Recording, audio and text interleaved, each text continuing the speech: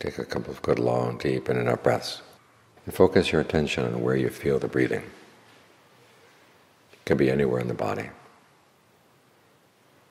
The rise and fall of the chest, the rise and fall of the abdomen, even your shoulders.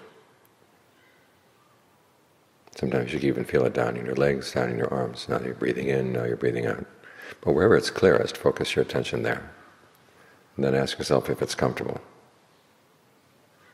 You can experiment with different kinds of breathing: longer, shorter, faster, slower, deeper, shallower, heavier, lighter. Take some time and take some care to notice what feels best right now. Because otherwise the breath just comes in, goes out, and that's all it does, keeps you alive. But if you learn how to breathe with skill and breathe with sensitivity, the breath can do a lot more for you. It can give you a good place to stay here in the present moment. It's more nourishing for the body, more nourishing for the mind. It gives the mind a place to settle down, where it can do its work. Because the mind has a lot of work it has to do. It's got greed, aversion, delusion, and these things are constantly pushing it around. You have to figure out how you can get beyond their power. Because what do we bring into this life? Well, we bring in our actions from our past lives. And what do we take with us when we go? Our actions now. Where do the actions come from? They come from the mind. Past actions you can't do anything about. But present actions, you're in a position where you can make the decision. What to do, what not to do. And you want to be making that decision with a clear mind. The clearer the mind, then the more likely you are to see what's skillful and what's not skillful, what should be done, what shouldn't be done. And you're also able to see the results of your actions. Because sometimes something looks skillful, but then you do it and you realize you've harmed yourself, you've harmed others, and then you realize you shouldn't do that again. And if you're looking carefully, you're looking with sensitivity, then you see. So try to develop this quality of sensitivity right now. What would feel really good right now?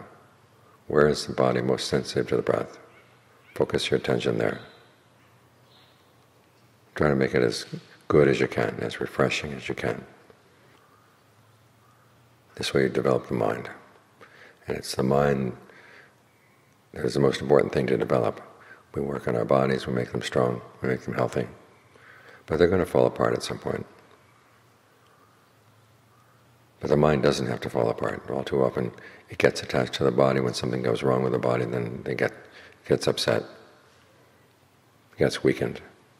But if you learn that the mind has its own independent source of strength, and you can work on that so that when the body begins to age, when the body goes away, the mind is still strong. And that's what you carry with you. That's what you brought with you when you came. That's what you're going to carry with you when you go. So see if you can make it better when you go. Because we have this opportunity as human beings. We can learn the Dhamma. We can learn from good examples around us. But the problem is there are also some very bad examples around us too, about how people misbehave. Look for pleasure in ways that are selfish. Look for pleasure in ways that are not really thinking about the consequences. You don't want to take those examples.